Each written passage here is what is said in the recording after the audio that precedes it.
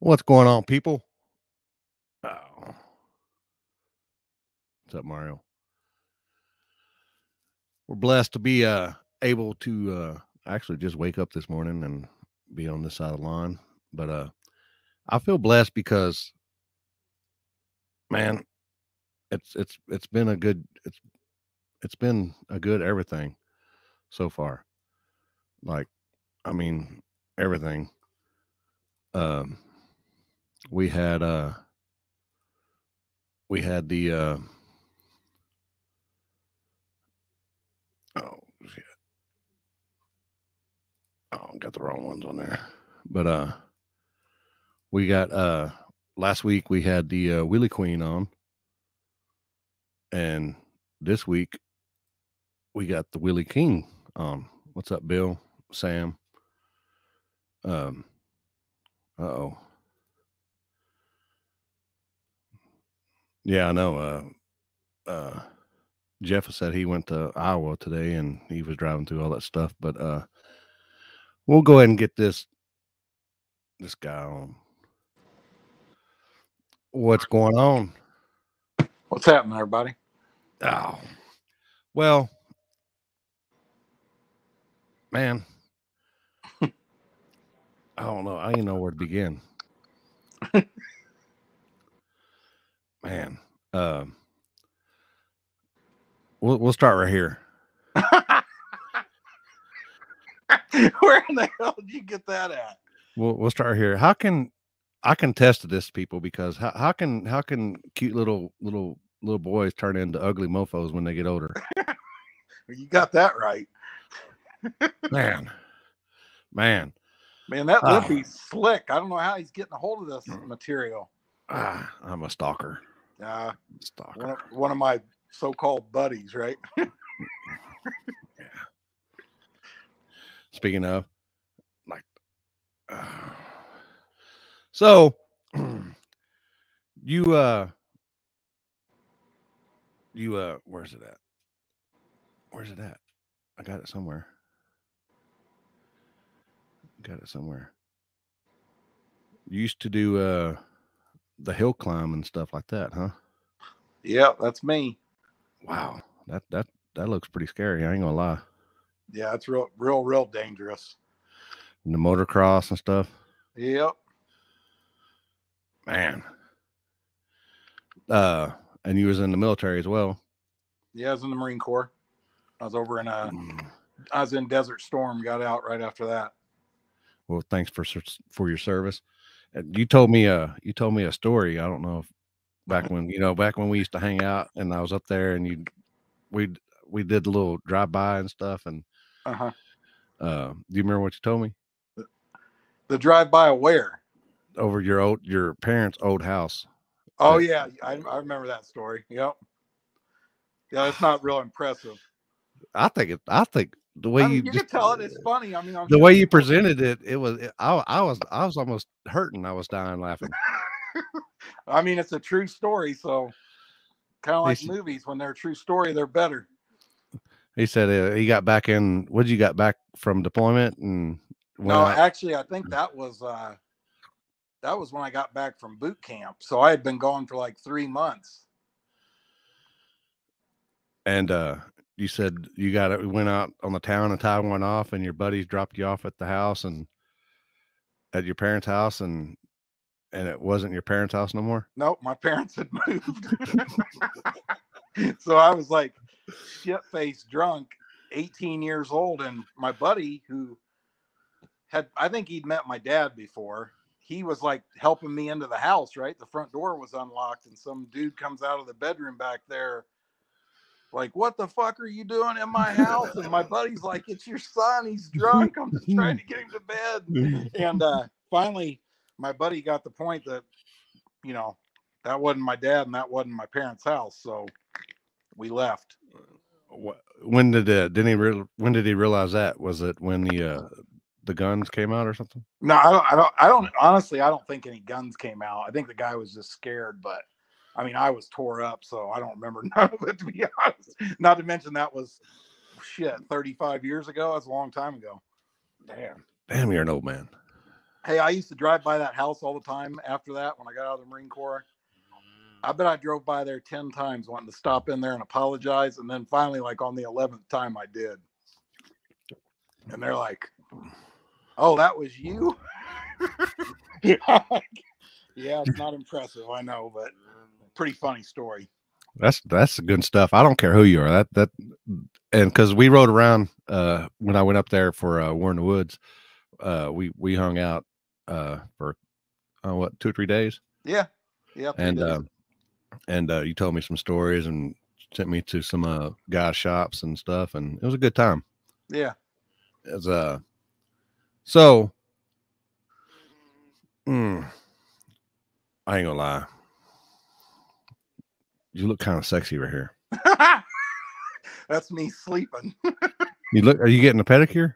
Yeah, well, I think I already got one, and I was probably waiting on my girlfriend to get her nails done or something, sleeping. I ain't gonna lie. I get mine done at least once every 3 weeks.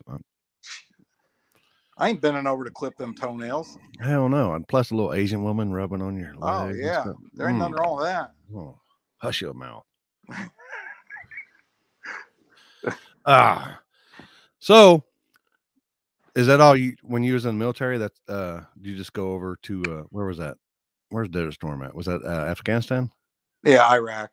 Both. Yeah. No, I went a lot of places when on the way over there, on the way back, I went a lot of places. I went to Hawaii, the Philippines, Singapore, Thailand, Dubai, Abu Dhabi, a couple other of them places over there. I don't even remember the names of them, but I stopped quite a few places. Oh, it's a lot of fun. He ain't drunk yet. Nah, I ain't drinking. Oh, what was the coolest place when you went to Singapore or Thailand or whatever? You didn't get that basket trick, did you? No. The Philippines is my favorite. I mean, oh yeah, you don't want to turn no 18-year-olds loose in the Philippines. They don't ever want to leave. Did you check before you did you check for a package before you yeah. Hey, I'll tell you a funny story about that. So one of my buddies I was in the Marine Corps with, he had been to the Philippines before. We get there and I said, hey, how much money you usually take out for a night of partying out here, right? And he's like, oh, dude, most people don't even take $10. You know what I mean? Like at the time, I think the exchange rate was like 38 pesos to $1. But this buddy, I used to party with him all the time. He's like, me and you need to take 100, 150. So we get off the ship and go over there to the exchange window. And I think I gave him 150, if I remember right. It was more paper money than I could fit in my 2 front pockets. Wow. And at the time when I was over there, a San Miguel beer was 32 cents. That's what a beer cost out in the bars in Subic Bay, the Philippines. And it was wild, bud. I mean, wild. You seen some stuff that you probably can't even talk about, huh? Oh yeah, not on here. I can't talk about for sure. Whenever I come up there, you can tell me. Yeah, I'll tell you some stories. Be some good time killers. So you what can we go to here? Look at this guy right here. I don't even know how that picture was in what's it called? What's that other place in Mexico? Cabo San Lucas, I think. Hell, I don't know. You look a little better there. I think that's a filter or something. I don't even know how to do that. Somebody else put that on there. Oh, well, that might be Photoshop, but it kind of makes you look a little bit better. I ain't gonna lie. I'm not gonna disagree with you. You're all clean shaven, top to bottom. Yeah, I look better there. Yeah, I'm rough looking right now, ain't I? You got all that chrome showing. Yeah, I know. That's what I call it, chrome, people. Chrome. Chrome sounds better than gray, don't it? Yeah, that's what people don't understand that. So you did the when did you get into the motocross and the hill climbing and stuff? I raced my first race in 1977. Wow. There's some people on here ain't even that old watching this. My dad worked with a guy that hill climbed motorcycles, and my dad went to watch a race, and by the next weekend we all had dirt bikes, and the following year started racing. And then The only time I didn't race in my life was the 4 years I was in the Marine Corps. So, you know what I mean? Basically from the time, you know, in 77, I was 8 years old. So besides them 4 years, I've raced something or another ever since, you know. So you went to motocross, then you went to the hill climb, or? Well, kind of started the hill climbing first, but I used to race the Grand National Cross Countries, outdoor motocross. I mean, I've raced all of it, flat track. I raced just about everything motorcycle wise. We're really into the woods racing there for a while, which was, you know, it's pretty cool. Like them Grand National back then, they were 3 hours long, you know, 3 hours straight. I mean, you got to be in shape. It was brutal, but yeah, we did all kinds of stuff. You know, we did all kinds of motorcycle racing, and then, you know, I really only got into drag racing probably 6 or 7 years ago. A buddy of mine called me. I was working on the road and said, "Hey, why don't you fly down to Memphis? Come down there to this radial race, like that one. That what's it called? I don't even remember what it's called. That guy Tyler Crossnote puts it on. You know who I'm talking about? No. He's a I don't know. Anyway, I didn't know nothing about it. Some promoter or something. I didn't know shit about it. I really just went down there to see my buddy, and I was like, man, this is pretty cool. And so, you know, they had some little radial racing around here, like up at Muncie and stuff. And I kind of did that just barely getting my feet wet. And then immediately I was like, time to go street racing, no prep racing. This class racing stuff ain't for me at all. Was it OSCR? I think I went to one OSCA race. They used to have just like a small tire prepped race or something, but you know, I didn't. Streetcar reunion. Yeah. Oh yeah, that's what that race was in Memphis. Yep. Yeah. What's the I mean, look at this. That looks like it's straight up and down. Straight up cliff. Yep. See them ropes hanging off the side? Uh-huh. There's guys that are tied off up there, and they got big steel hooks to grab the bike when it falls back down. It's like 90-foot straight up cliff right there. God dang. Yeah, it's crazy. Man.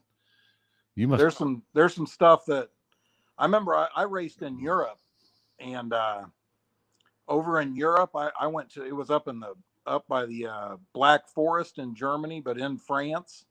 And we got there, and I'm like, you got to be kidding me, man. No motorcycles going up this. I mean, I've been climbing shit forever, right? You know what I mean? I mean, It was insane. Boulders and stuff as big as trucks, full-size trucks. Up in the mountains. And, you know, you'd be surprised what them bikes can go over. It's crazy. Yeah. But I mean, all my bikes there ran on 100% nitromethane. Injected on 100% nitro. So, and it looked like you put that into perspective. That looks like a street race nowadays with all the people standing there. Yeah. just saying, people. I heard that. I was bummed, man. I didn't make it to the pad, but I heard there was a big turnout down there, huh? Oh yeah, yeah. We had 30 cars down there, and I had to leave within the semifinals, and then I had made the 9-hour hike back to Austin, and then they had 30 cars there as well. So we made a full weekend, typical 40 hours no sleep, or actually 42 hours of no sleep, and we had a blast, man. We had a blast. Wild. We had a blast. Oh, that's awesome to race down there. I'm sure that the Austin race was awesome too. They did water burnout on the street. On the street. On the street. That's gangster. And they were. Hey, I wish they'd rolling. I wish they'd go to water burnout everywhere. I really do. Yeah, they well, it was concrete. Glue works for some spots, and water works for. I mean, water will come around on the asphalt road eventually, but it's going to take it a few. Yeah. But yeah, they were on a good concrete road, and they were rolling. Of course, they were on 29.5s on them big tires. On the Midwest small tire. Yeah.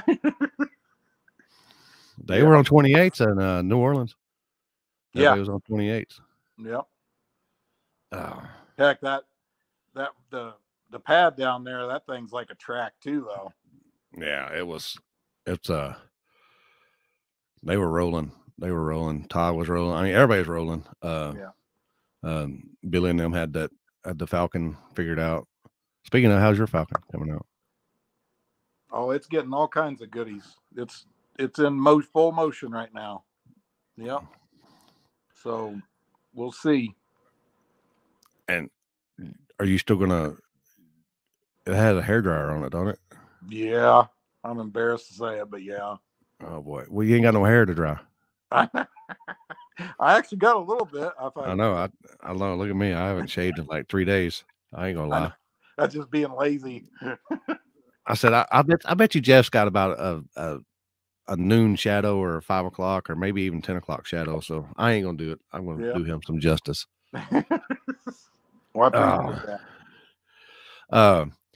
So you did the motocross thing and then you got into the steroids, right? Yeah. Well, you know what? Here's the story on that. I'm way past that stage in my life now. I mean, I'm still going to the gym just to try and feel better, but damn, you were cut though, brother.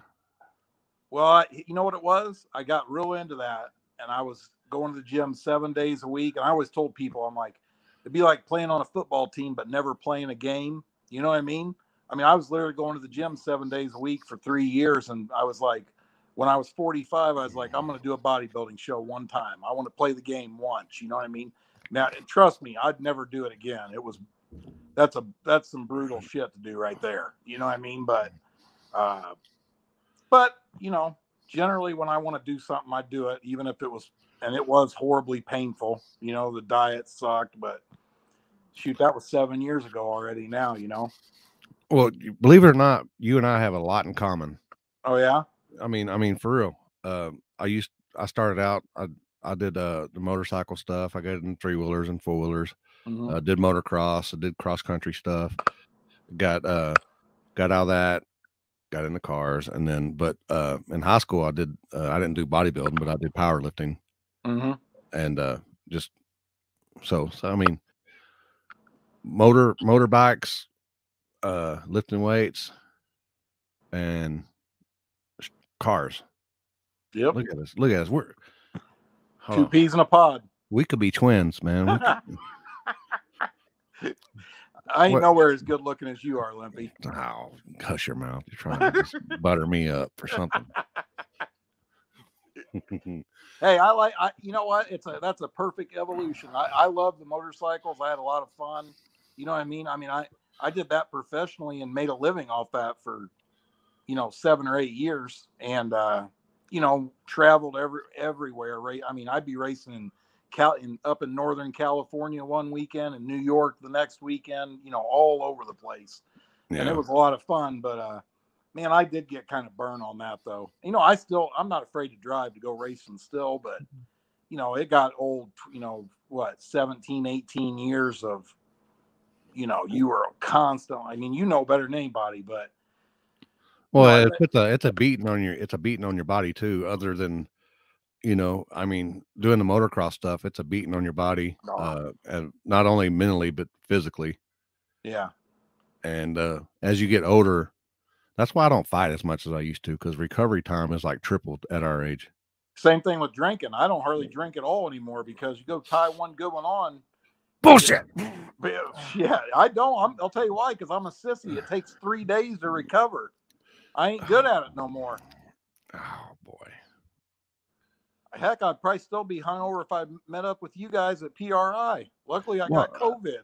Well, I know. I was going to say, Jeff's usually a good host, and when you're hanging out with him and stuff, and we went to some establishments, and Jeff was going to meet us, and then he blew us off. Jeff blew us off because he was like, I got COVID. No, man, I had 104.5 degree temperature. I was sick, bleed. Trust me. Dylan wants to know, you ever race at Loretta's? Yeah. Amateur motocross championships. Yep. Yeah. They said they're ready for War in the Woods already. Oh yeah. Yep. It's gonna be epic as the last one. I don't know. The last one was pretty. That was pretty. Last one was awesome. Do you order cups? Make sure you get cups right now. Man, I'm Are telling you going to put them in storage? I'm glad you just said that. I probably really should look into that right now, the way the world is. You're right.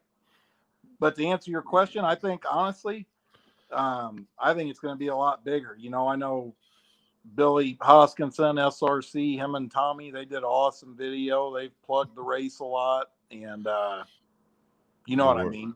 I think that'll probably have a pretty big effect on the race, which I appreciate them doing that. You know, and everybody loves the race. I don't, you know, I mean, I don't know what it is. It's just the atmosphere down there. It's just awesome.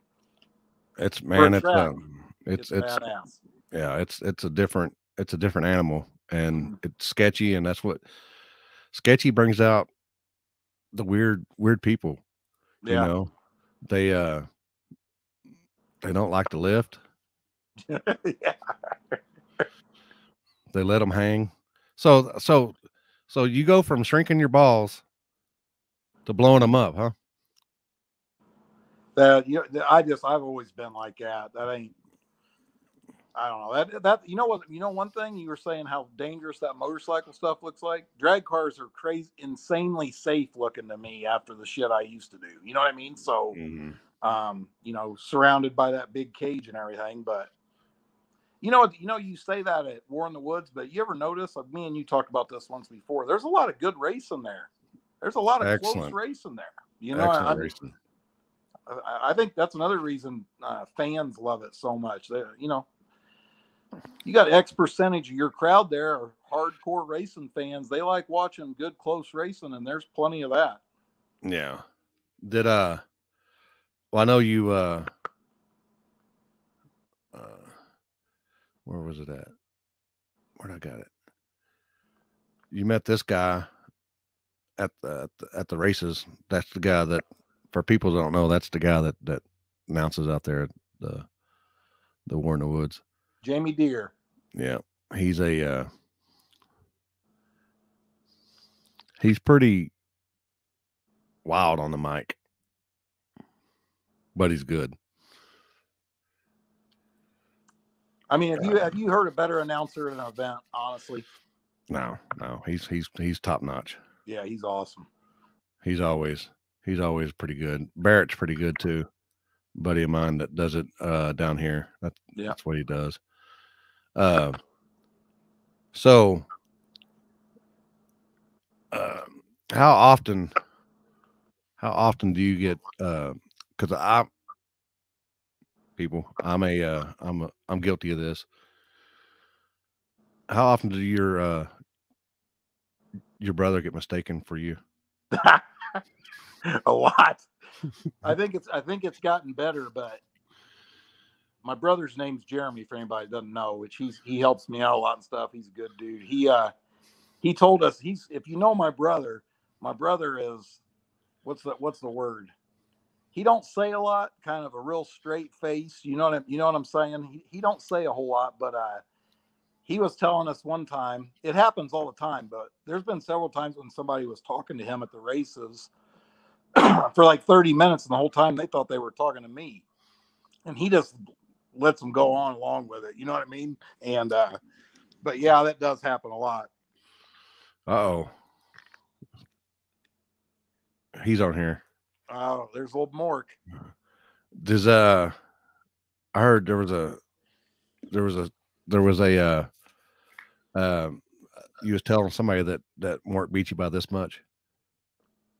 That's not true. Is that true? That's who was I talking? Who was that? Oh, that's Jake Boswell. Yeah. He told me that you told him that Mork only beat you by that much.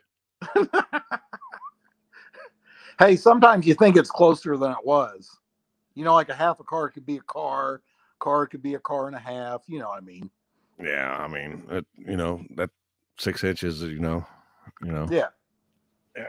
What really is 6 inches, right? Yeah. It's a 10 millimeter. Yeah. So, you and Mork y'all have a long lasting relationship. He got a sticker that you had to put on the back of your car. Y'all race for a sticker or something like that. Yeah, yeah. Hey, I'm a man of my word. I put it on there. He handed it to me, and I put it on there 30 seconds later. Oh boy, man. Speaking of somebody, was it Fury? That guy right there. Tabor. That's my boy. Oh, wow. He gave him a special pill. I believe that. I believe that. I believe that. I ain't gonna lie. I don't take no pills around Jeff because you never know when you're gonna look like this. I don't look like that no more, though. You ain't far from it. You ain't far from it. Yeah, I'm pretty far from that. Yeah, you are. So the shock business is doing pretty good. Yeah, doing I mean, real good. look, you got truck and trailer. You traveling everywhere now. Look at that. No, that's my old one. That's what I use racing motorcycles. I know. I'd like to have that still. I wish I wouldn't have sold it now. Oh. There's old Avery. Avery, did you like that little montage deal that I made when Jeff was looking down at you? I did that on purpose just because, just it is what it is. I guess I could find it. I don't think I've seen that. The little deal, what did I do with it? Let me find it. Oh man. So oh boy, where'd it go? There we go. Oh, there we go. This one right here. Let me save it. Did at the track done here it is right here. It's uploading right now. This right here. See? You're back there. I didn't yeah, I saw that. I didn't realize how you now you're looking down on Avery. Look at that. Because he talks a smack. He talks a smack to you. He said a turbo car out 60 foot at a nitrous car. Yeah, I think he bumped his head on that one, but wow. That's pretty good. That's pretty good Photoshop skills. Look at that. Other than I couldn't crop the photo out from the SRC people. Hey, Avery sent it there though. I was proud of him. He did. And luckily got out of it because he was heading straight to the wall or to the guardrail. Yeah, he was going to land right on top of the guardrail. And them people stupid out there. I ain't gonna lie. People, we got to address that for the next race. And the reason, I don't want to see anybody get hurt, but first off, I don't want to see anybody get hurt. Second off, I don't want to see the race come to an end because somebody gets hurt. Yeah. On that wheelie that you did, where did I put it? Dang, I lost it. Oh, this wheelie. That was a twofer wheelie because you come down and then you come back up and then you're basically off four tires. But you didn't come down to what, 300 feet or so? Yeah, probably. And people were lined up almost to 400 or 500 feet all the way down that guardrail. Yeah, you seen them run when it came down off that wheelie over there. Yeah, and I told Billy, I said, man, before all that's happened, I said, man, we need to get these people back. He's like, man, they're hard to police. I said, so I try to make them all back, but they just, you know how they'll back up and then they'll just mosey on forward. And I don't know how many times I walked 400 feet down the track that night yelling at people, but they just keep coming back up there. You got to have a permanent way to keep them off there, obviously, Yeah, those poor shock towers. Yeah, tell me about it, Jasper. Which was odd, because y'all run a tiny tire up there, small tire 28s, and you wanted to enter big tire. So the night before, you you were cutting we went over to Patrick's shop and you got a little measurements. And Yeah. And then you got the grinding wheel or the cutting wheel off on the on Trey Styles there. Yeah. Probably wasn't the best idea I ever had. But 29's fit on it now. Oh man. And you pulled it up, you're like, what do you think? I said, I wouldn't do it. That's just me. I wouldn't do it. I know. And you're like, oh, we're already here. We already got in here. We already got taped off, so we're good. And I'm like, go ahead, let me film this. Yeah. But you had a little burr. You had a little burr on one of them that got you got a tire, didn't it? Or yeah, it did get the tire, but it tore the car up worse on Friday night in big tire than it did Saturday on that big wheelie. So you mean small tires, 29s? Yeah, on them Midwest small tires that it tore it up. That's why I couldn't make it to second round. But even if I could have made it second round, it ruined one of them tires. So yeah, one little piece I missed in there and it dug into the tire. Must have. So Avery said Jeff Sucker being to buying them struts. First race, he made me buy them struts and from the carnage. What a sucker! Oh shit, Avery's a good kid. He knows he needs them struts. Yeah. Oh, Ohio Grudge Racing's in the house. TRS to the motherfucking front. Thank you, Josh. Oh. Yeah, the shock business has been awesome, man. I appreciate every one of them. I don't really advertise. I haven't even made a Facebook page yet. I mean, I've been so busy, and I shipped 28 sets of shocks last week. So, I mean, I've really been that busy that I haven't even had time. Plus, I'm trying to get my 57 Chevy truck. Remember that, Limpy? Mm-hmm. Yeah. I got the chassis back from Powder Coat, and we're final assembling on that right now. Trying to tie some loose ends up and getting ready to freshen the motor in the Mustang. Just got 10 boxes in the mail today, all Holley parts for Furious Styles and the Falcon. I was about to say, do you miss Furious? Oh, man. If you only knew. I love that car. I like my Mustang too, but, you know, I don't know. My Mustang just has I haven't had as good a luck with it as I did with the Nova. That's for sure. It's whooped my ass. Now, I know you were doing good with it, and then you came down to a real street down in Oklahoma, and you let it eat. Yeah, I guess. Hey, I thought we were right in there in Oklahoma. I felt like, but man, you know, like you just saying, that's one reason why I like water burnouts. I feel like that was a big part of the problem. You know what I mean? Like, you watch 8 cars in a row hang the hoops, and then the 9th car knocked the tires off. That was because of prep being too close to the starting line. I mean, that shit was 3 inches thick, gooey. You know what I mean? And that's the problem with everybody using different stuff. So I mean, yeah, it's bad.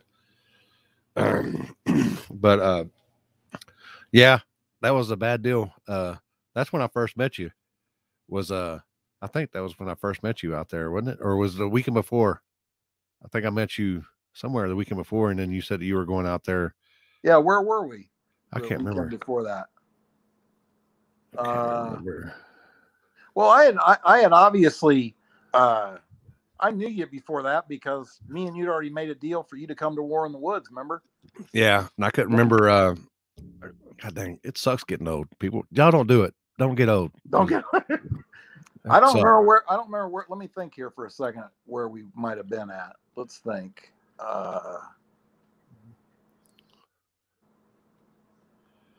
We street raced a lot that year. A lot. I mean, you know, which is crazy how year to year that changes. You know what I mean? Like, I don't remember where we would have been at, but yeah, shit happens, man. Yeah, man. You know. You know. Is you got some more horsepower you're gonna be doing? You're gonna add into Hey, my girlfriend posted that picture on Facebook once, right? And then everybody commented on there and was like, "That poor horse," and stuff. You know. Maybe that poor horse right there. You look like you're just hanging on with your legs. Them horses are no joke, bud. They'll bust your ass just like a motorcycle will. Well, that's what I believe it or not. See, this is how we got so much in common, dude. Back before the motorcycles and stuff, I used to do play days and roping and No kidding. Yep, and we played cowboy polo. It's different people from English polo. You see the people riding around. It's I don't picture you doing that. Cowboy polo is different than you hitting them little polo. Yeah, you hitting a little. We had the big old heavy rubber balls that they put on power lines. Yeah, that's kind of ball we hit. Them big heavy suckers. It's like hitting them. It's like hitting a medicine bag with your mallet. Yeah. It was tough. It was tough now. So we got some more horsepower going Trey Styles. But Jamie must really like you because you're giving him a haircut. Yep. That was a while back. I know that guy ain't wired right.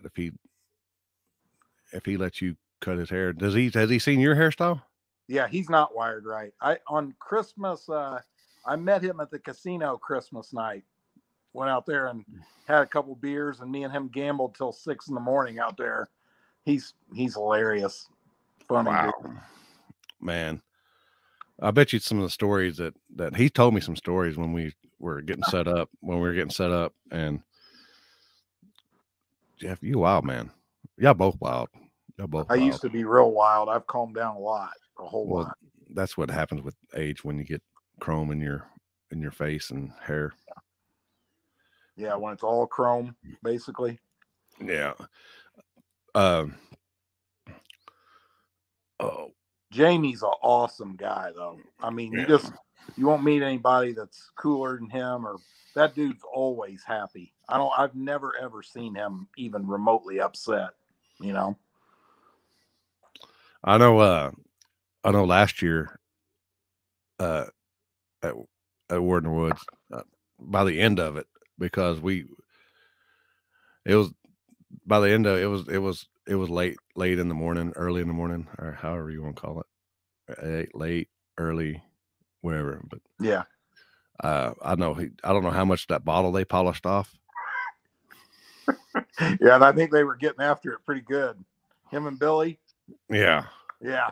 And they were up there on the DJ booth, and I thought in between rounds I thought we were going to have two turntables and a microphone going on. Yeah. Yeah, I was noticing it, trust me. They were I don't know if they got into the bottle, the beer keg first and then finish it up with a bottle. I think they went straight to the bottle. Wow. Them boys tough. Yeah, 4 in the morning, something. It was chilly. It was chilly out there, so I guess that they were keeping warm. Yeah. I think by the end of the night, Jamie didn't even have a shirt on. Yeah. Oh man. I'll tell you what, Jamie was worn out, buddy. Yeah. I think we were all worn out. Yeah. I think he was worn out from climbing up and down that scaffolding. Yeah. Well, if you think about it, I think I told you this once. I mean, I don't like the race lasting that long. That's not good for spectators. That ain't good business in the promoting world. You know what I mean? That's obviously not intentional, but you figure the 2 wrecks that happened down there, unfortunately, set it back every bit of 2 hours. Yeah. And I feel like if the race gets over by, say, 1 a.m., that's that's livable with. You know what I mean? Yeah. That's not too bad. But you know, when it's 3:30, 4 in the morning, you know, and you know, spectators pay to get in there. They want to see who wins. You know? Yeah. And you know, that track out there is known.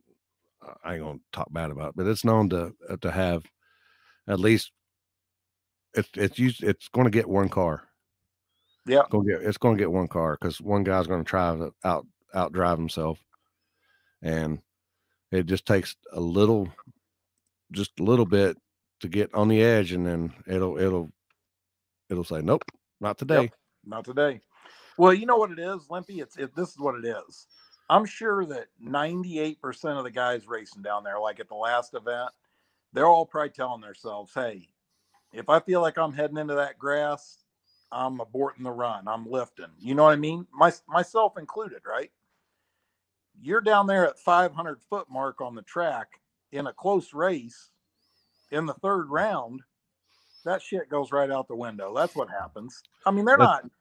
I mean, I don't know. You know, could you technically say somebody overdrove? Yes, because at that race, if you go into the grass in the middle, past half track, shit, that track's gonna chew you up and spit you out. You know, and well, that's the competitive nature in you and everybody that races. Everybody wants to win. It's you know, and unfortunately, the consequences I think are a little more severe than they are at a lot of places. Yeah, I mean, but man, it's a blast. It's a blast out there. Yeah. I mean, the atmosphere, the pretty much the camaraderie of all the racers. I know when people, because it's kind of parking's kind of bad. So drivers, if you're going to be there, you better get there early so you can get a down low parking. Just saying. Yeah. Because it gets kind of jam packed in there. So I mean that's the one trade-off with the event. I mean, I don't think you're going to outdo the facility and the atmosphere that's there, the track. I mean, it's just badass, but it is kind of small, and we try to get everybody parked, and some people got to be on top of the hill, and they're mad about, you know, it's the same old shit you deal with at every race. You do the best you can do with it, and that's just how it's going to be. You know what I mean? I don't understand that, because you know, people always are making fun of me because a lot of times I'm late to races. I ain't the guy that rolls in there 4 hours early, you know. Well, that means sometimes I probably got to park out in the middle of nowhere, right? Yeah. I don't come up there bitching about it. I got there when I got there, and that's what was left to park.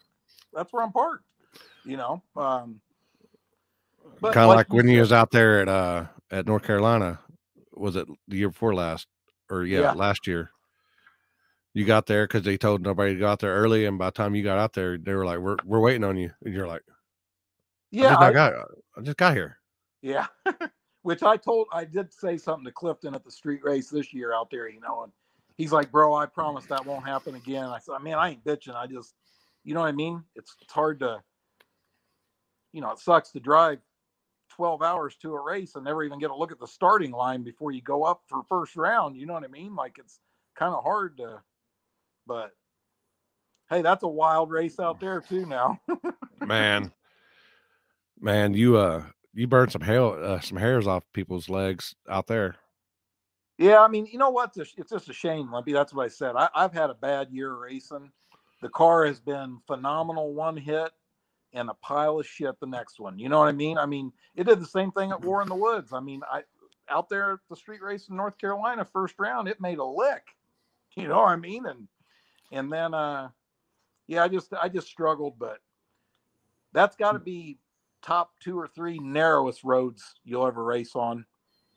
I mean, you got about a 6-inch margin of error there, right?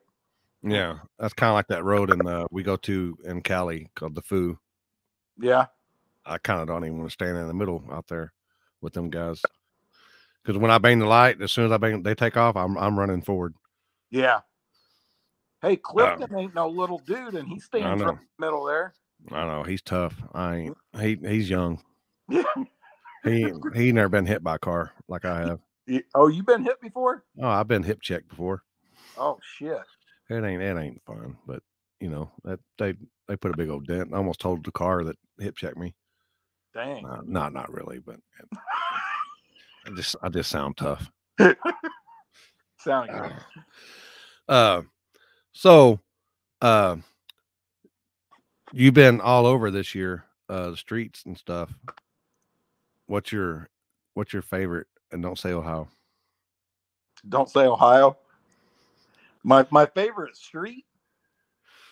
Oh shit, man. We just haven't done that much street racing this year, but It's because you got locked up, right? Yeah.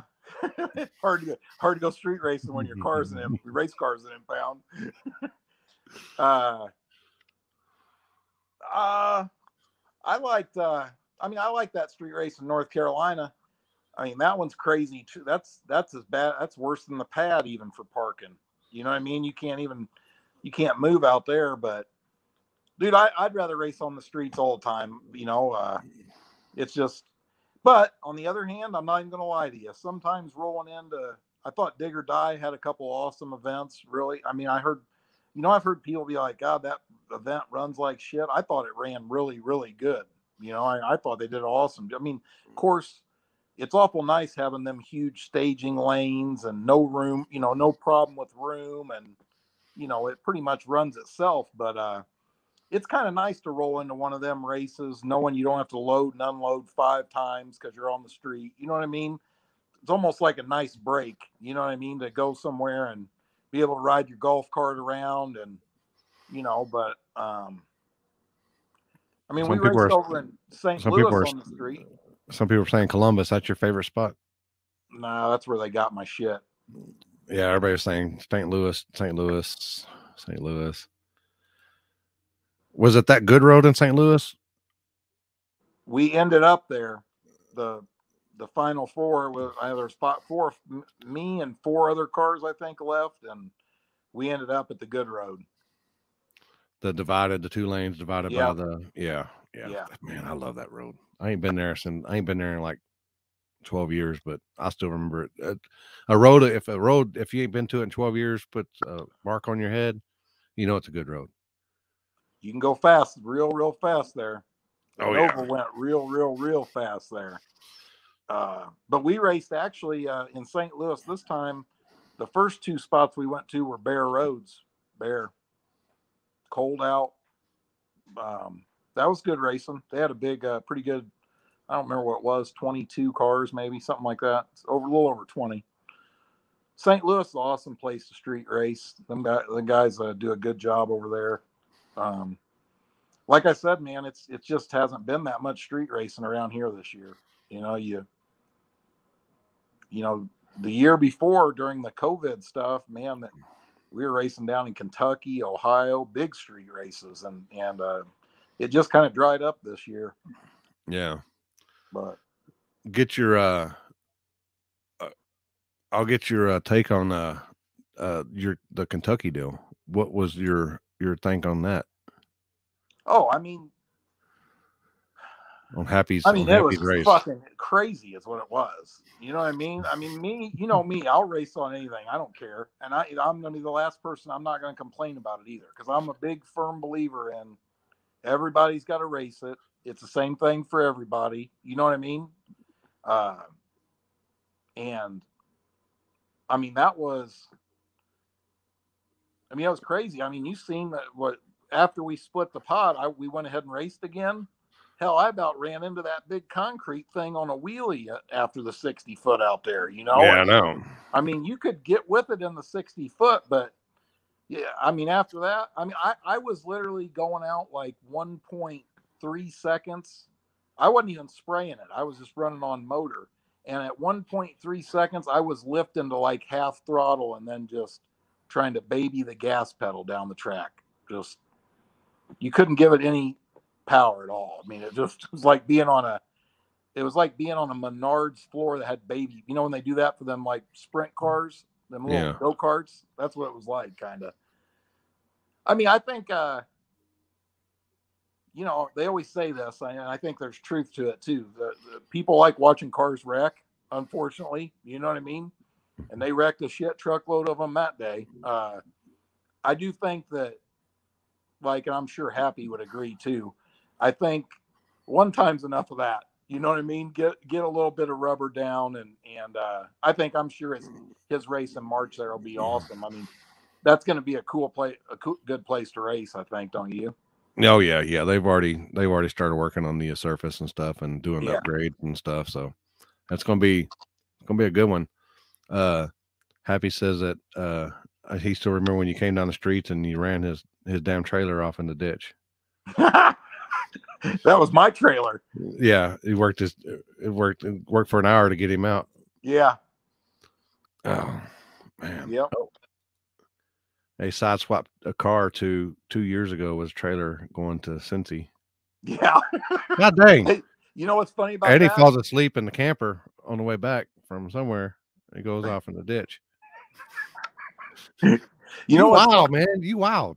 You know what's funny about that side swipe?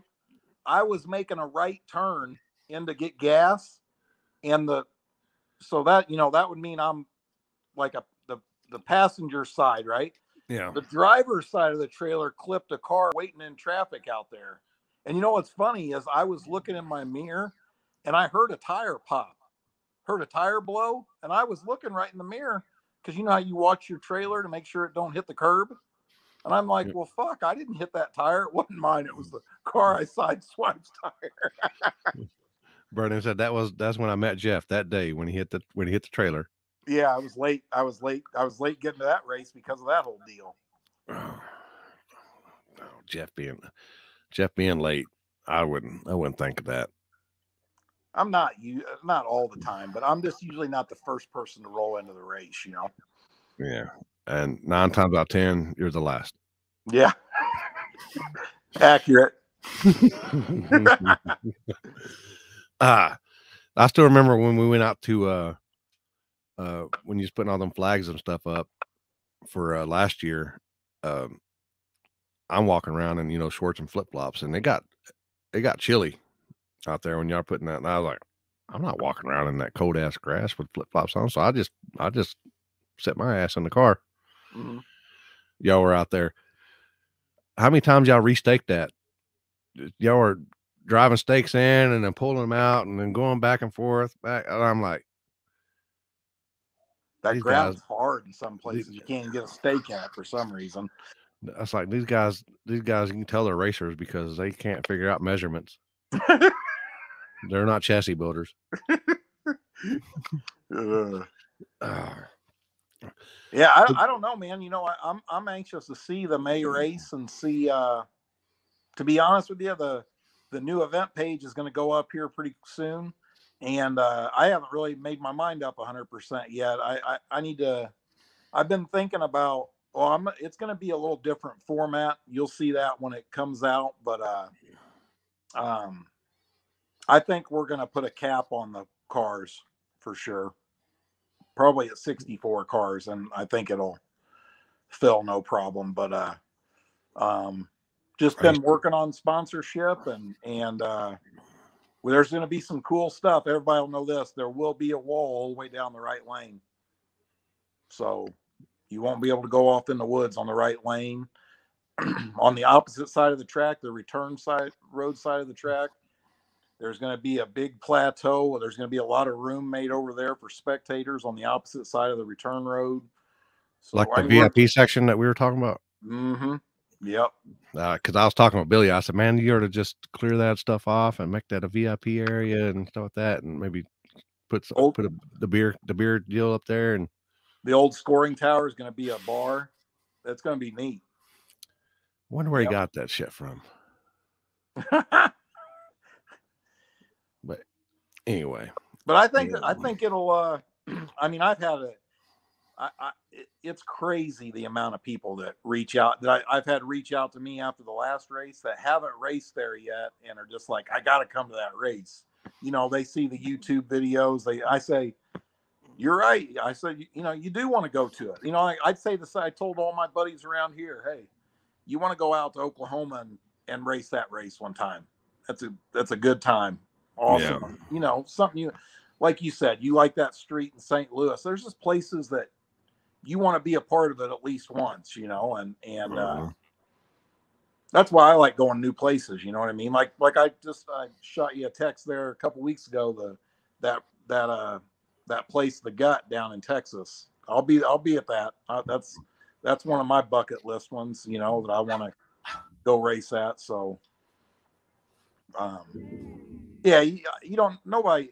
I mean, I think there's a lot of guys that just race at their own select few tracks or races. I like to get out there and go to some different ones. You know. Yeah. That's why I travel so much. Yeah. Believe it or not, I tell people all the time, you know, I know my days are numbered on this earth, and I'm living it on my terms, and I want to go out and see as much as I can while I still can. Yep. Don't put it off. You may never get a chance to do it if you do. That's a fact. Uh-oh. Eric Mans. I think he said that he can't wait to race at the Gut, and he wants to call you out first round. Is that what that said? I think that's what it said. Me and Eric ain't calling me out. I don't know. He took out Brent Self this weekend. Hey, I was just going to tell you when you were saying they were flying down there. Actually, I was watching your live feed, and right when I turned it on, Eric was racing Brent Self, and I sent him a message right after that. I said, "Boy, that was a lick, son. He was rolling." Yeah. Well, he's lucky that they didn't mismeasure that road, because I think Brent had probably 15, 20 miles an hour on him. Oh, I'm sure that's true too. I know down there at Crossville, I mean, like Brent Self and what's the other guy? You know who I'm talking about, the Nova, Pro Charge Nova. Anthony. Hercules. Hercules. I mean, them guys had some serious mile per hour down there. Yeah. Wow. And them Supras from California. Yeah. Or was it Supras or Dots or the 280Zs, or I think it was 280Zs. Yeah. 280Zs. Yeah. Yeah. Yeah. Cause I was down there, cause BJ's flag, I was down there, helping getting the live feed, trying to work on the live feed or the pay-per-view, whatever you want to call it, people. Yeah. We won't go in that area. But when they went by me, when I was down there, they were rolling. And I've been on the big end before, people with it doesn't faze me one bit. But when they went by me, it kind of startled me for a second, because both of them were rolling, and I think that was like a fender difference between the two. But them guys are rolling. Yeah. But you put on one of the epic events twice a year, and people take notice of that. Not only is it the atmosphere out there that does it, but it's your the way you do things down there, and people notice that. Have you got offered to do anything else at other places, or have you even thought about it?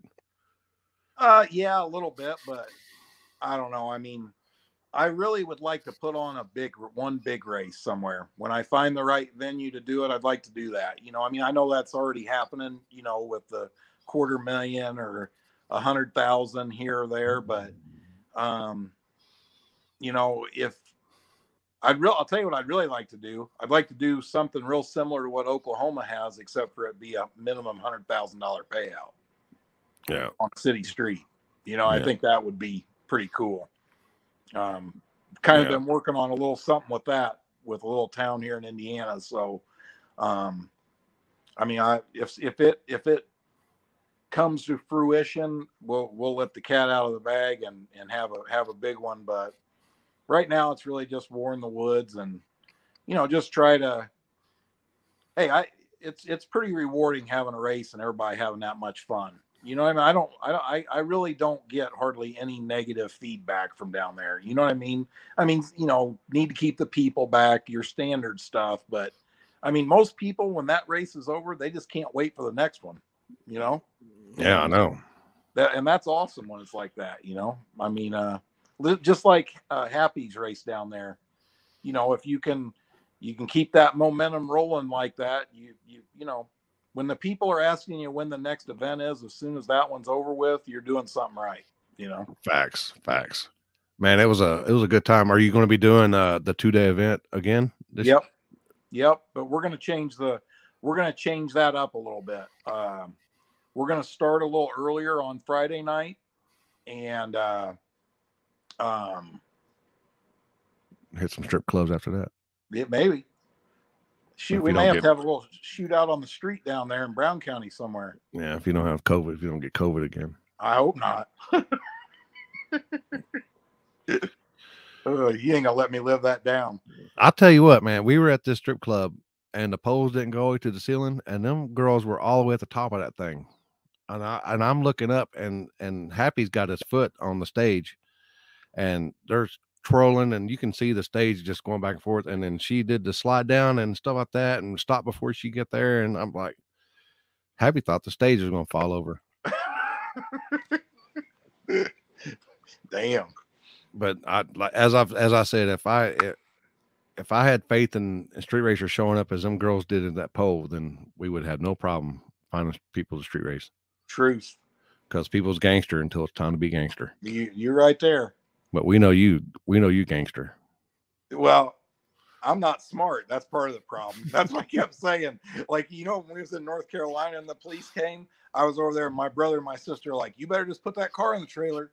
You better put that car in the trailer. And I'm like, yeah, you're right. And then they're like, hey, they're going to run it. I get the car in the trailer. You know what I mean? Like, you just can't fix stupid, you know? Yeah. Have you heard anything on that yet? Or is it? Yeah, my attorney just called me on Monday. So they're being jackasses about it. I got to go to Columbus, Ohio, the 24th of January it's probably going to trial. For you sitting in the streets? Yeah. Yep. They've agreed to part of it. Well, the problem is this: they you know, obviously Trey Styles is not registered or plated, doesn't have insurance, and that's what the big hang up is with them. So it's a race car, it's not a street car. Yeah, I guess. Yeah, pretty much. Yeah, but hopefully that'll be resolved come the 24th. Yeah, probably cost me another couple $1,000 or something. He said he never even loaded up. Hey, when you have pending charges in another state, you load your shit up. Fact. And because you just had something before that too, didn't you? Yeah, Detroit. In Detroit, Michigan, they got me there too. Yeah. Wow, you got some shit luck. Like a magnet, a cop magnet or something. You have some shit luck. You tear trailers up. You get caught street racing. You run into people. Well, hopefully it gets a little better. Well, yeah, it's 2022 now, so it's good. Yeah. It's new year, new you. There you go. That's right. It sounds good, doesn't it? It sounds good on paper. Right.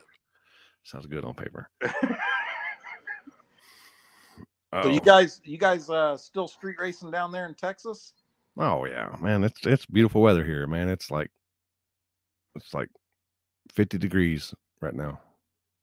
Perfect time to be racing, isn't it? Yeah.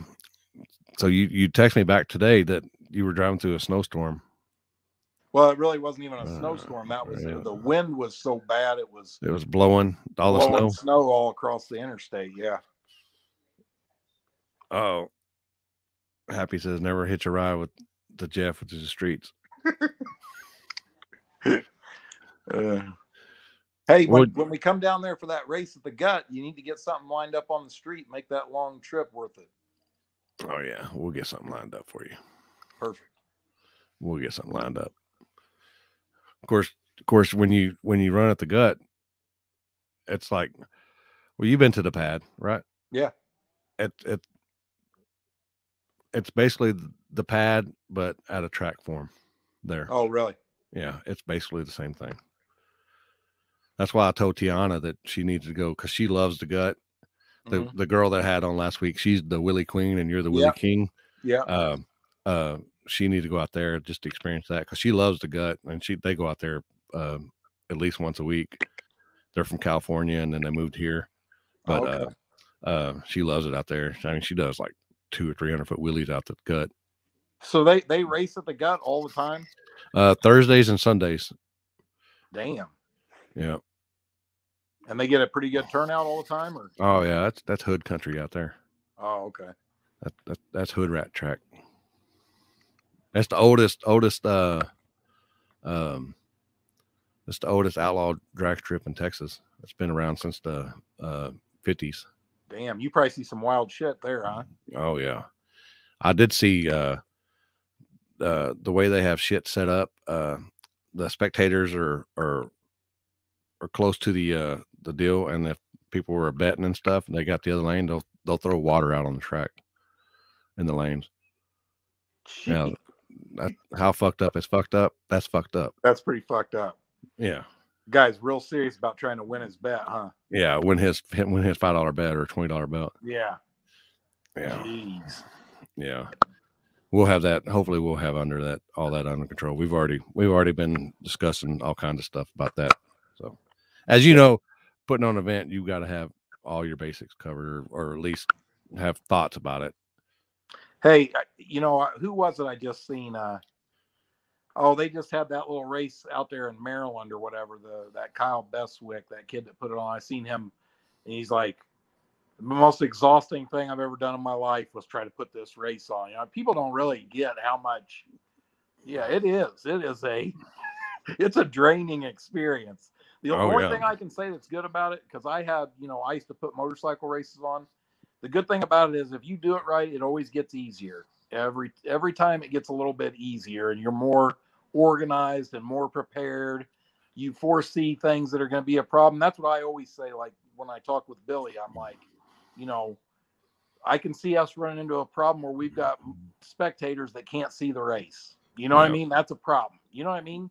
Mm-hmm. You know, spectators that got to wait an hour and a half for a hot dog. That's a problem. You know what I mean? These are all not good parts of the business model for this. You know what I mean? So you always try to look plan ahead and change that shit so it's not a problem. You know, I'll tell you, putting on them races is not for everybody, for sure. You know, I mean, it can, like you just said earlier, like the stupid beer cups.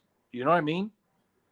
You know, some stupid thing like a 3-cent plastic cup can cause a disaster. You know, I mean. Yeah, we were driving all over Indy trying to find cups. You and your sister and everybody. Yeah. Now, are you on the light at that race at the Gut?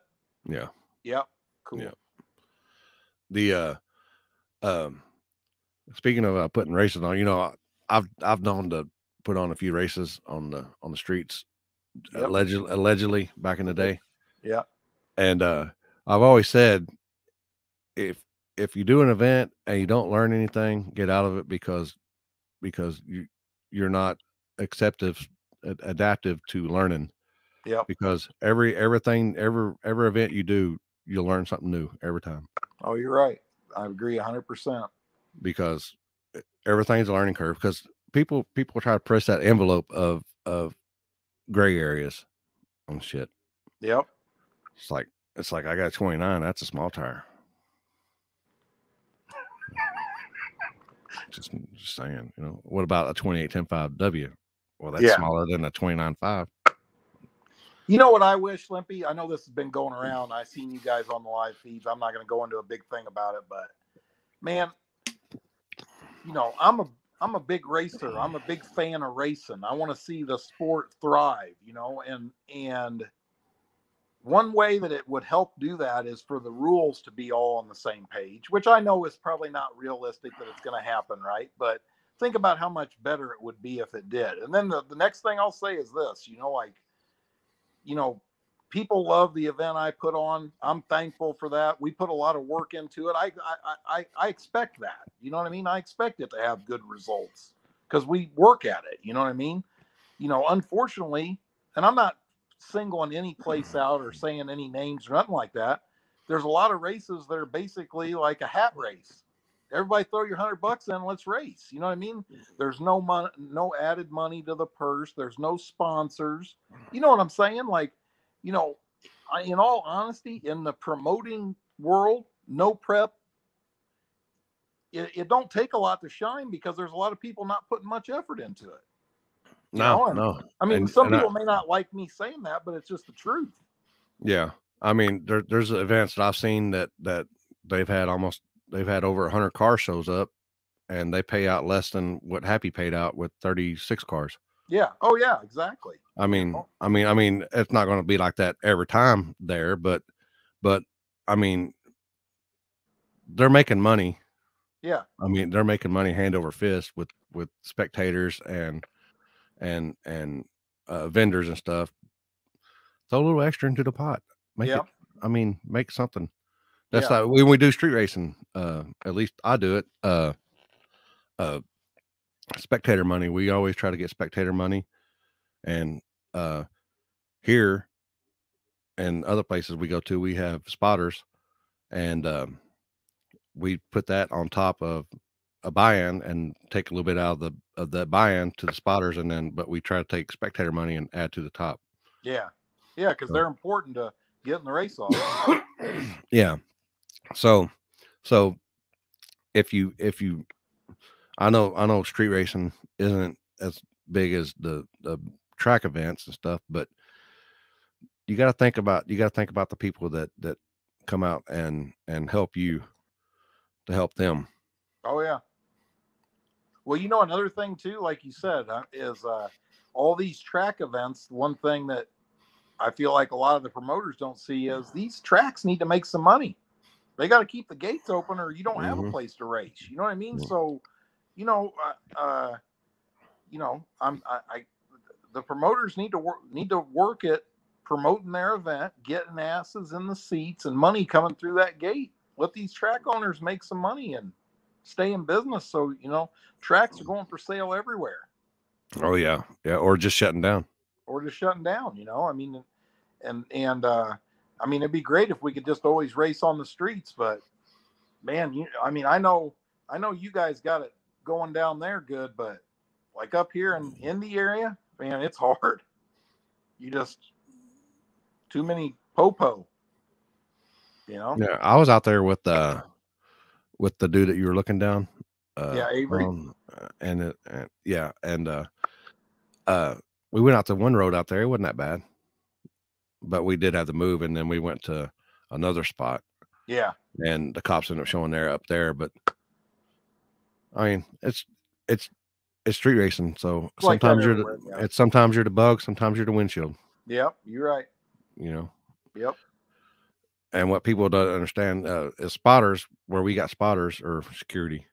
I like call them security, but security's there to make sure you're not busted in the act. At least that's what I foreseen security back 20 years ago, is they're not there to let you get away scot-free, you know.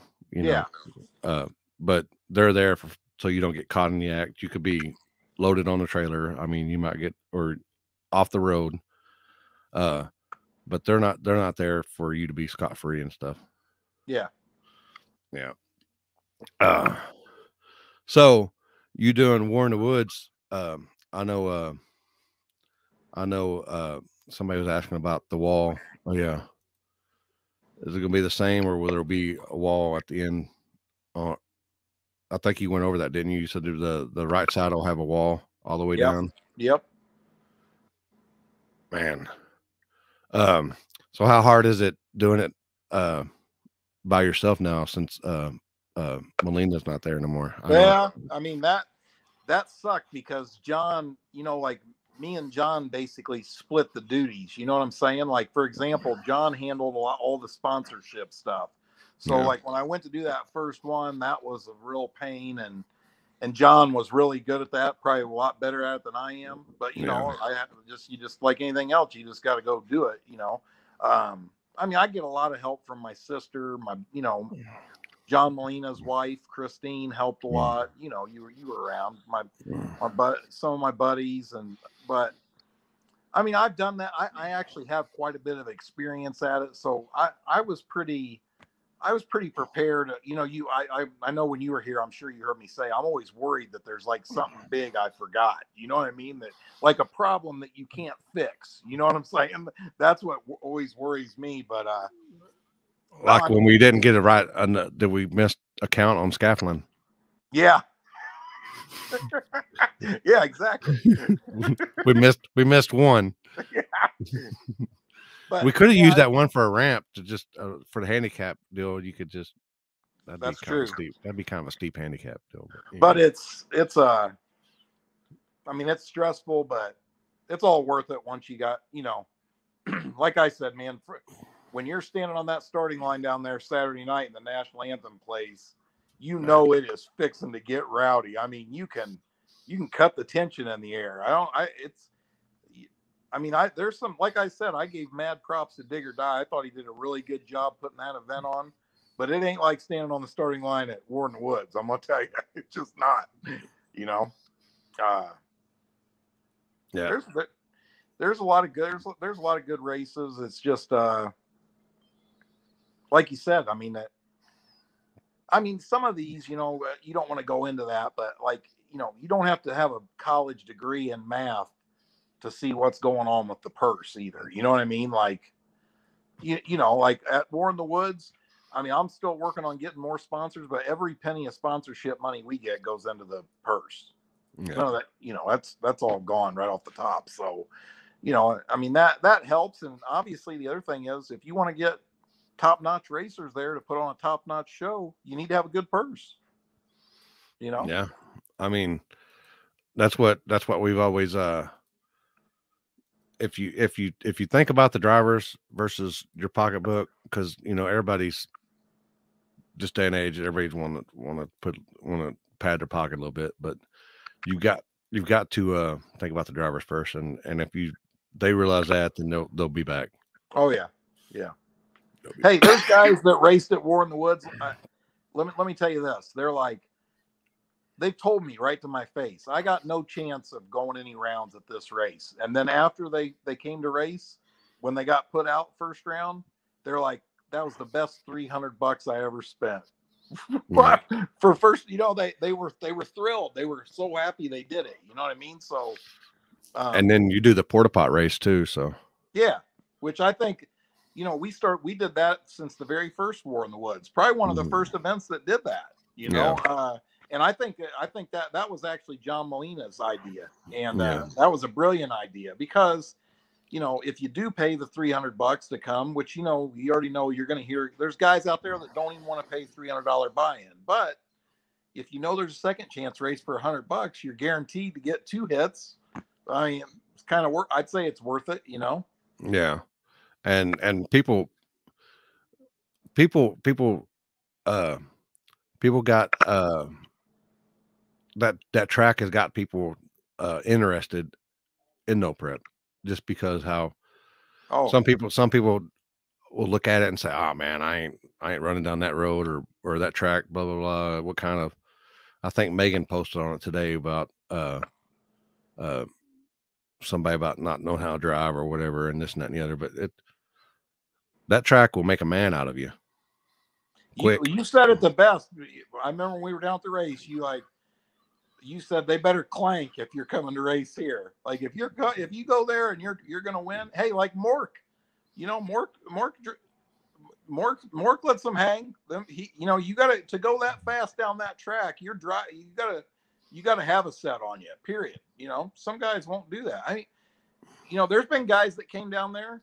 I'm not going to name names again, with crazy fast car, by the way, and told me after the race, man, awesome race, Jeff, but this just ain't for me. Yeah. I said, brother, I understand. I ain't hating on you. I get it. Yeah. You got a $150,000 car there. You don't want to wreck it. But I also am a firm believer in this, and I say it at every race, hey, you guys know what you're fixing to get into here. Let your decision making reflect the consequences. You get what I'm saying? Mm-hmm. Facts.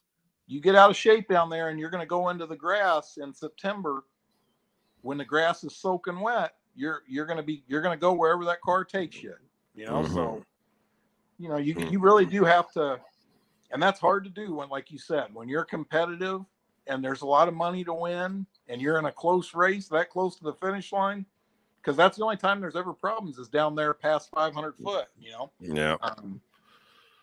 But, and you hate it. Like Jasper, awesome guy, destroyed his car. you know, I mean, Preston Dirty, destroyed a car down there. I mean, Dirty Brown. Dirty Brown, one of my good buddies, you know what I mean?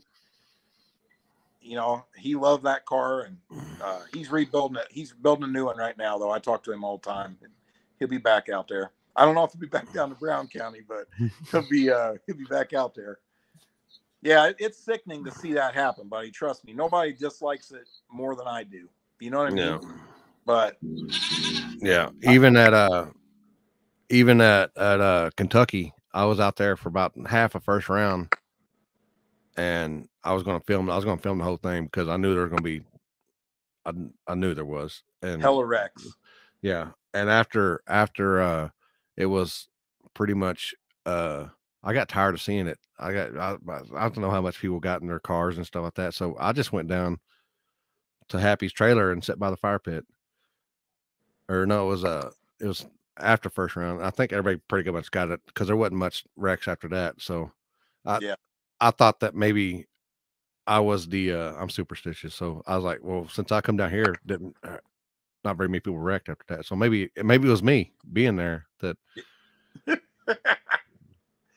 I don't know. Hey, I was glad I was a late draw there because, you know, I watched, and I think that helped a lot. You know, the more cars that couldn't go down that track, the more you knew how slow you really needed to go.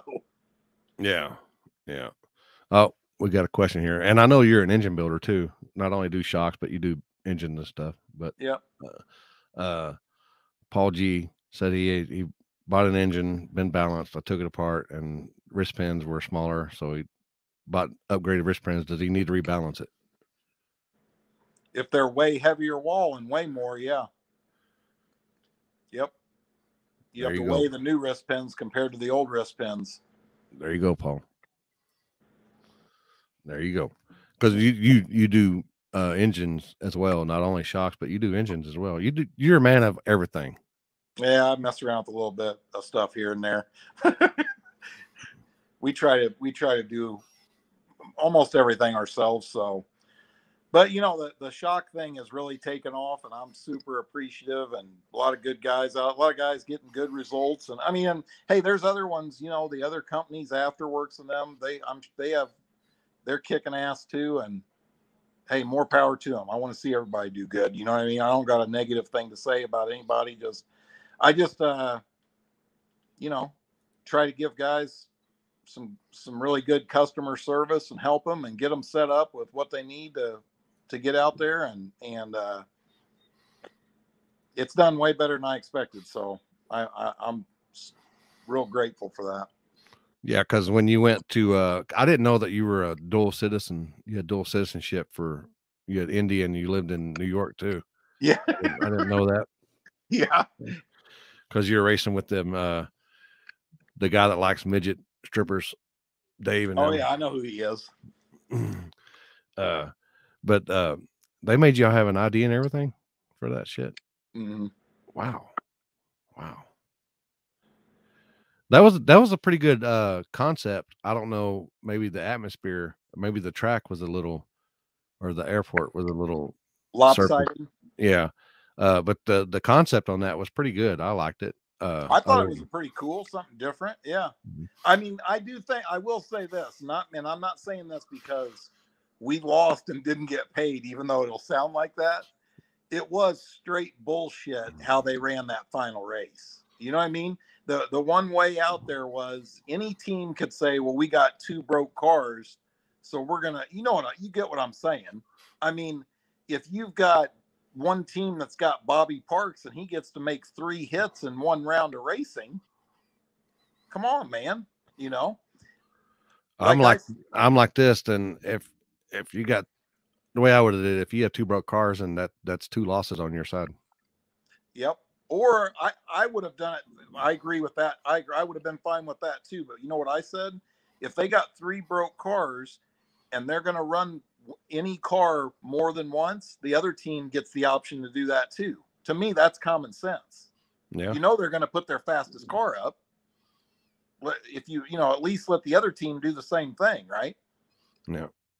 I mean, that's almost like saying that you're going to let one team run 29 5s and the other one 28s. You know what I mean? Like that just didn't make any sense. But I'm like you. I think that the, what do you want to call that? The format of that race was actually pretty cool. Yeah. Oh yeah. That's what I said. It's a cool event. I mean, it was his first deal of doing stuff. So as we all know, as promoters and doing stuff, it's only going to get better from here on out. So yeah. So I think he learned from that, and he'll be doing some different stuff, or adapting, I guess is the word that I'm looking for. He's going to adapt and learn. Yeah. Do you know, are they planning on having that event again? I haven't talked to him this year. To be honest, no, I haven't. We're just in the 5th day of the new year. Yeah, I hear you. Already. No, I had fun out there at that though. That was a good time. Yeah. So, God dang, where'd it been? Do you got anything you want to add? Hey, I'll see everybody at War in the Woods. You got any people, sponsors, or people you want to give a shout out to? Yeah, Pete over at Hughes. Obviously, he's helped, seems like, everybody out. Automotion Race Cars, which you went to, and Two-Lane Performance. My buddy Bill Carter, he's awesome. Innovative Molding Machine, big machine shop here in Indy. Which, by the way, that's kind of cool. Not that anybody cares, but I probably will. You probably will see me running a few big tire events in another car this year too. Cool. So they make big tire cars. They still race big tire cars. Yeah. Or are you talking about 29? No, a real big tire car. Oh yeah, they still race them. Well, at a few of these races. Wow, I don't believe it. Well, my buddy that owns Innovative Machine has one. And he's like, "Why don't we get that thing out?" And I said, "Yeah, sure." So, who else is there? Brown's Oil Service, Sunoco Race Fuels, Wiseco Pistons. That's about it for me. What about your business itself? Oh, I guess you could say that one. Thomas Racing Service. There you go. If you need some long travel, give me a holler. Are you still doing much engines? Oh yeah, we probably got 4 in there going together right now. Yep. So I mean, we don't, I don't do that like full time. I've always done that. You know what I mean? Like I flip a lot, buy a lot of stuff, and then yeah, I mean, we get a little bit of everything. Did a Pro Charged LS motor for a guy, street motors, just did a 632 big block EFI deal for a guy. So yeah, we just do a little bit of all that. And I mean, that's what I grew up really, when I had the machine shop business, I like building motors. But besides that, we just staying busy working, and the shocks are keeping me busy, and doing upgrades over the winter on the Mustang, and trying to get Furious back out there. That's my goal, is to have that at a street race this summer. So yeah, adding that extra horsepower. That's 1 horsepower there. Yeah, that's all you need. What's 1 more horsepower? Yeah. As Jasper says, you're heading for the Street Outlaws now with the big tire stuff, huh? No, heck no. I ain't about that life. Oh, amen, brother. Well, appreciate you coming on, and appreciate you enduring that. It was fun though. It was fun. Yeah. And hard to believe that you and I are so much alike, and we live. Who'd have thunk it, right? Yeah, I mean, us good-looking guys. Hey, I appreciate you showing that baby picture of me. You want to see it again? Boy, that cute little sumbitch, isn't he? Yeah, look at the ears ain't changed. How has he gotten so ugly? You want me to tell you the truth, or you want me to lie to you? Nah, I don't even want to hear it. Okay, all right. Hey, all right. Thanks, Limpy. Good talking to you. All right. I'll be in touch. All right, appreciate you coming on, man. All right, see you guys. All right, later. So, appreciate Jeff coming on there, the Wheelie King, and I misspoke on yesterday's weekend recap. I said that Wichita Falls, the Park After Dark would be April 21st. That I misread. It's going to be May 21st. So, got the track, Gonzo and them working on that flyer and stuff. We'll be back there for I can't remember if it's I think it's fourth Park After Dark fourth one we've done out there. It's a good time, good track, front end of the track, flashlight start. We started probably outside of past the starting line. So, and they scraped the track and stuff and all that good stuff. But it's pretty good water burnout stuff. I think we did we did water burnout. I can't remember. I think it's water burnout. But yeah, good time. Jeff's good people, man. He's good people.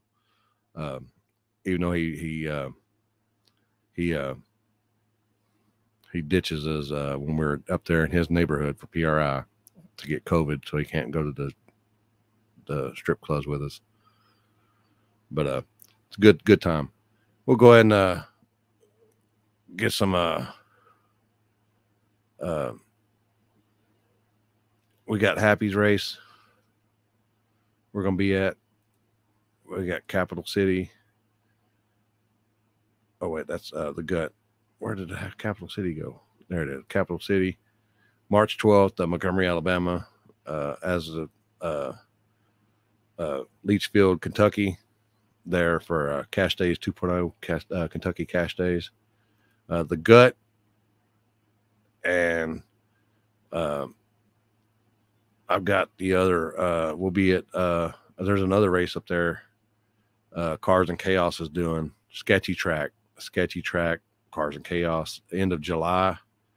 It basically same format as War in the Woods, same setup, grass, center.